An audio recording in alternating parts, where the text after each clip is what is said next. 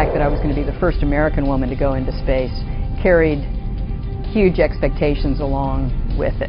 And that was made pretty clear just the day that I was told I was selected to the crew, because I was also taken up to Chris Kraft's office, who was the head of the Johnson Space Center, because he wanted to have a little chat with me and make sure that I knew what I was getting into before I agreed to be on the crew.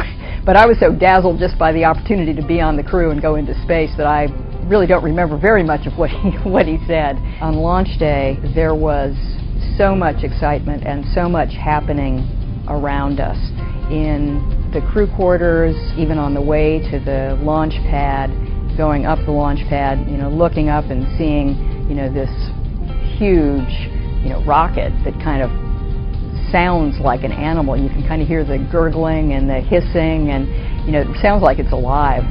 I spent an enormous amount of effort just trying to stay focused. I tried to block out pretty much everything that was going on around me and just kind of put one foot in front of the other, because it would have been way too easy to just be lost in the moment. I didn't really think about it that much at the time, because I just wanted to get the opportunity to do that.